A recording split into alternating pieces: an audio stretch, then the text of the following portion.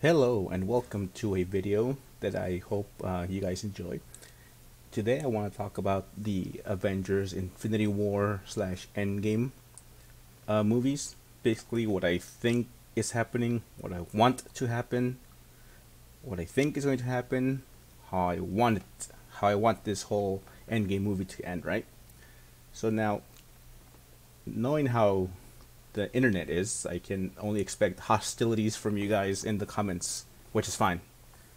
Um, I am not going to block off comments, but I have no spoilers here also. I don't know what's going to happen. This is just me babbling about what I think is going to happen, what I want, and what I want to happen, right? Okay.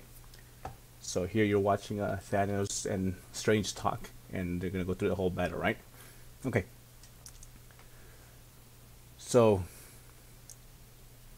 I wanted to make this video because I've seen a lot of theories online about how this movie will end, how a lot of people think will end, and I think we can all come to the conclusion that time travel will be involved somehow.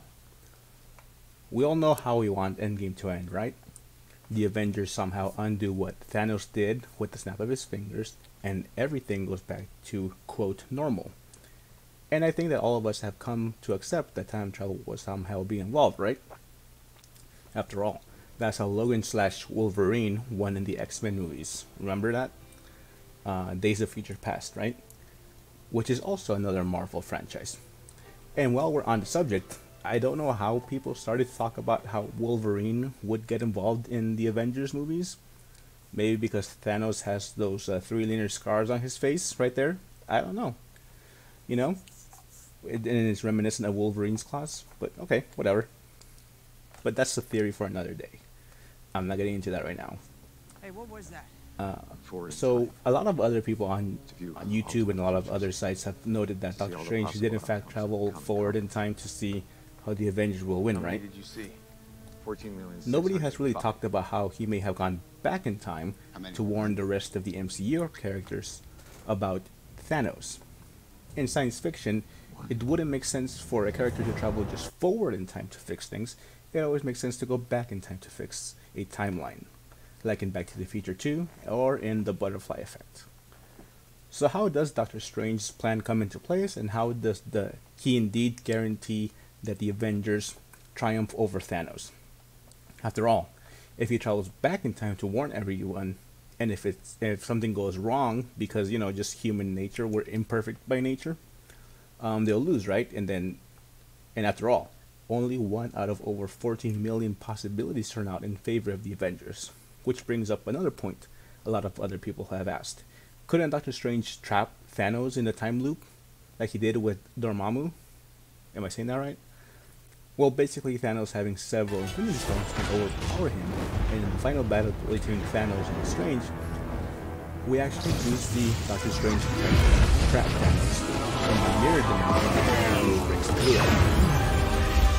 And then Strange tries to trick Thanos, but Thanos uses Soul Stone to find out who he is, so we all know that, right? Basically, Thanos is too powerful and too smart to let Strange trap him in the mirror dimension or a time loop in an obvious way, I guess. Or is he too smart? We'll find out. I think Doctor Strange realizes this when he traveled forward in time to see the battle and had to let Thanos win, which is why he goes back in time. Not only to warn everybody, but to also trap everyone in a time loop. A time loop that contains all of the MCU, all of the actual universe, with all of the characters. And how does the time loop reset itself even though Strange died and time kept on going forward? I think that the time loop resets based on Tony Stark's life. This explains why Strange asked Thanos to not kill Tony, because the time loop couldn't reset at that point. It had to reset after Thanos, quote, wins. Like in Back to the Future Part 2. You have to let a person think he or she has succeeded in their plan of changing the timeline, and then undo it, because if you stop that person, in the case of Thanos, from succeeding, if you stop it, you kind of alter the timeline, and it's very weird, and you have to kind of undo the mess. Because if you don't, then there is no incentive for you to go back in time, a time paradox, right? Just like in Back to the Future 2. Now, I know Back to the Future 2 and this movie or this franchise has nothing. They don't have anything in common, just time travel, right? But we'll stick to that because that's one of the most popular time travel movies that I've seen, and I actually do enjoy watching a lot. And why do I think Tony Stark will die not just once, but several times if this time loop thing occurs? Because he is lost in space and there is only a remote possibility that he will be rescued. If and when Tony Stark dies in space, the time loop resets to somewhere in the past, maybe somewhere around the time where the Avengers take place, which is why we all saw those pictures of Chris Evans wearing the Captain America gear from the first battle in New York, right, on the set of Endgame. So we saw those pictures. And why do I think the time loop rests on Tony Stark's life? Well, like I said, the chances of him being rescued are slim. He says in the Endgame trailer that it's zero chances of rescue, right? Promise of rescue is more fun so for time to keep moving forward, he has to be alive. Which is why we saw the trailer, the green light shining on Tony Stark. And we all saw this other picture on Instagram that goes on to show that every single original Avenger has a different lighting effect to them. And the lighting effect on Tony was green, and that indicates that it has to do something with the time stone, even though Doctor Strange is the time stone keeper. So that means that the time resets based on Tony Stark or on his life. Okay, so that is Doctor Strange's plan, to go back in time, guide key characters on what to do and when to do it to ensure they win. This is why when he goes back and this is why when Nick Fury saw everybody vanish, he knew exactly what to do. Call Captain Marvel. Maybe at the end of her movie, she's stuck somewhere or tucked away safely in another reality or dimension, just like Ant-Man was. Remember at the end of Ant-Man and the Wasp, he went into the quantum realm for a little bit, because they were testing their machines. And before he was able to be pulled back out, his Michael Douglas character and Michelle Pfeiffer's character both vanished into ashes, right? So maybe he was meant to die as well. Maybe he wasn't. I don't know. But the point is that him being there for whatever reason maybe helped him not die. Maybe not. Maybe he was still going to be alive regardless. But anyway, so that could have happened to Captain Marvel as well. And that's why the pager looks super weird. Maybe Thanos or his goons had to, quote, think they defeated Captain Marvel to temporarily take her out of the equation and ensure she'd be alive for the fight that matters. Which is why we see one of Thanos' children carry Captain Marvel's cape / towel / garment at the beginning of Infinity War. So there we go. Nick Fury is a key character. Obviously, he's the director of S.H.I.E.L.D. So he was told, when you see this happen, you need to contact Captain Marvel. And maybe she contacts Ant-Man. I don't know, but that's what I think. Another key character is obviously Tony Stark. But remember, the least you know about your own future, the better, right? That's also again from Back to the Future Part 2. And Part 3, actually. So while Doctor Strange was on Titan traveling to the future, he also went to the past somewhere in time to tell Tony what to do to ensure they win. And why do I think Tony did something different than he normally would have done? Well, there are actually 5 points in Infinity War where Tony Stark / Iron Man's behavior was completely not what I expected and what I believe are key points in the plot to ensure that that one outcome of the 14 million happened. So here are the 5 points that I think show that Tony Stark knew he had to make a choice, a difficult choice, and he had to guide the movie or the plot forward in that manner. 1. After he meets up with Doctor Strange, they go to the New York Sanctum, and Tony is leaning on the cauldron of the cosmos, stretching. Doctor Strange literally hits him, and Tony doesn't do anything. Not even one snarky remark, just lets it slide. Now you could say that this is character growth on his part, especially after Iron Man 3, but I still don't like how that scene happens. Not because I think it's bad or anything. I think it does show a key point in Tony Stark's life, but because it's very counterintuitive to how I think Tony Stark would have responded. Or at least the younger Tony Stark, right? The second point is when Bruce asks him to call Captain America and he is hesitant, but you can tell his intention is to call him. he just gets sidetracked by the whole giant spaceship moving everything, including Strange's hair thing happening going on, you know? I really thought his ego slash feelings wouldn't let him call Captain America. But if you just think that, then you're missing the point. Something or someone told him to carry that phone with him on that day, or maybe all the time, because he would need Cap's help. Remember, this guy has a huge ego. He doesn't think he needs anybody's help. So why would he want to carry an old phone to help, to call Captain for help? I mean, we're talking about Tony Stark here.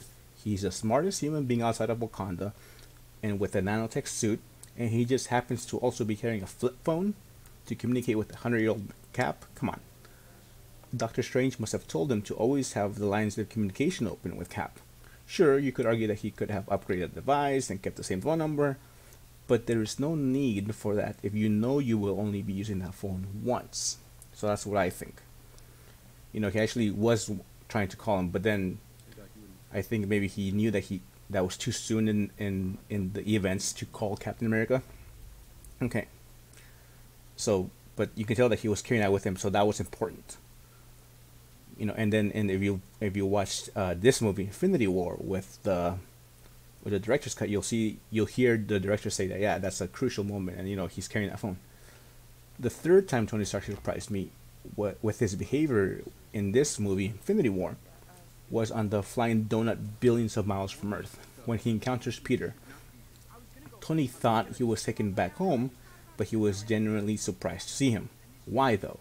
He knows how Peter is, and he knows Peter thinks so highly of Tony, so he wants to help him, right? He's just like that. So Tony should know that already.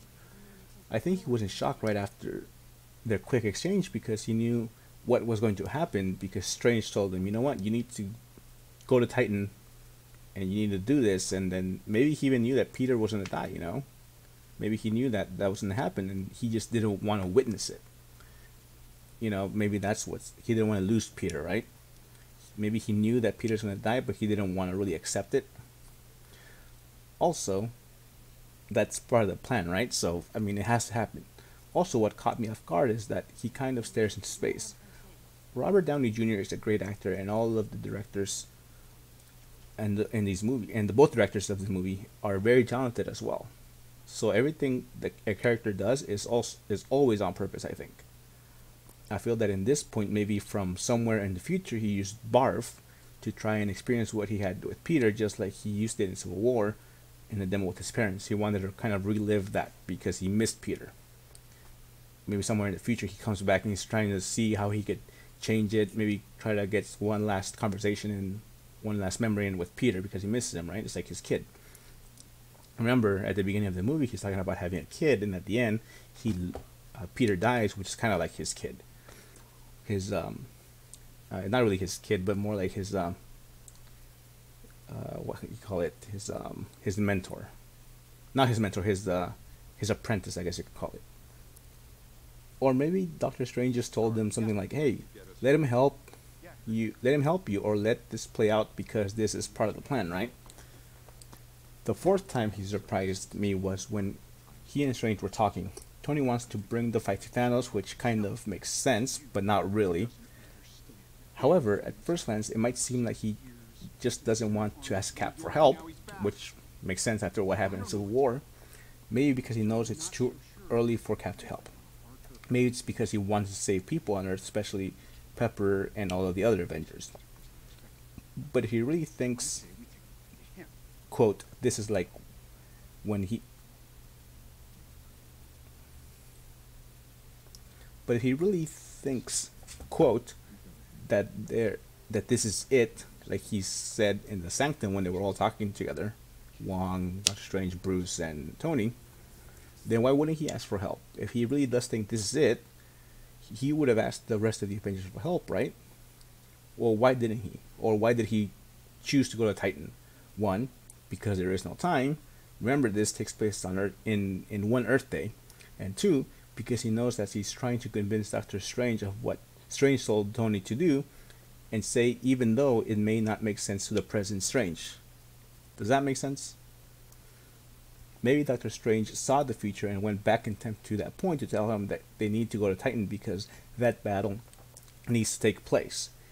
Tony seemed to have not really thought about it while speaking with Strange, and so that's why I think that exchange was crucial and a little bit off. Think about it. Tony is an engineer slash scientist slash genius, so he needs to solve problems in an orderly manner, or just impulsively. So just impulsively trying to take on Thanos with just two guys and himself doesn't seem like the best solution at that time. But again, it's part of a plan that needs to proceed. The fifth and last time I think Tony's behavior was weird and kind of indicative of something telling him that what to do or how to do it or when to do it wasn't Titan itself right before the battle with Thanos. So when he was trying to lay out the plan of attack against Thanos together with the Guardians of the Galaxy, basically Star-Lord slash Quill insults him in his intelligence by telling Tony that his plan sucks. And again, Tony kind of just stares into space away from Strange, and he just accepts it and lets Quill kind of take the lead. Of course, this could be to the fact that Robert's contract is up and he needs to let others take a more central role in the MCU. But I think it's weird because he doesn't argue or offend Star-Lord back, kind of. You know, he calls them Flash Gordon, but that's not really an insult. You know, it's kind of like he kind of just lets him take over. It's just weird. You know, you wouldn't think that a man with such a huge ego like Tony would let some other younger guy take over, right? So, I mean, so he must know that this has to play out in a certain way. And so that's why I think that Doctor Strange's plan. That's what I think is his plan. To recap, he goes back in time and guides key characters in the MCU to that one scenario he knows will end in their favor. The time loop resets with Tony's death, and the process keeps going until the Avengers finally win. That is why it's called Infinity War, because it keeps happening on and on, like the infinity symbol, right? I also wanted to include that Strange would have gone back in time to visit the Black Panther, and I think he does, but there just wasn't really any evidence on that to include it here.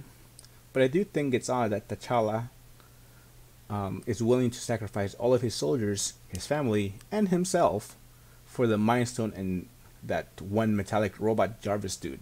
I mean, he's king. He could have easily said, you know what? No, we destroyed the Mind Stone and tell Thanos' people that, you know, we destroyed it. Sorry, better luck next time. And if they still want to fight, fine, we'll fight. But there's no point because the Mind Stone is gone. So, but it doesn't really make sense to go through all that trouble.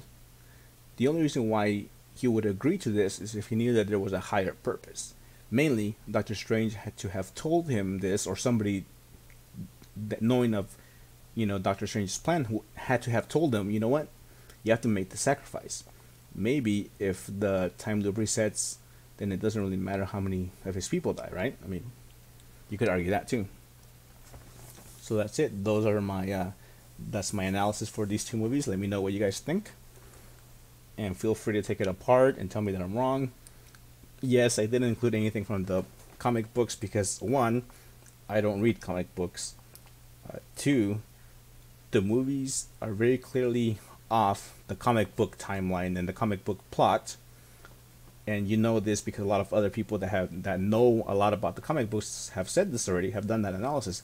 And 3, the directors of Infinity War have come out and said, hey, you know what, it doesn't make sense to basically just put what's on paper in the comic books on the big screen. It doesn't make sense to do that because the story's already been told.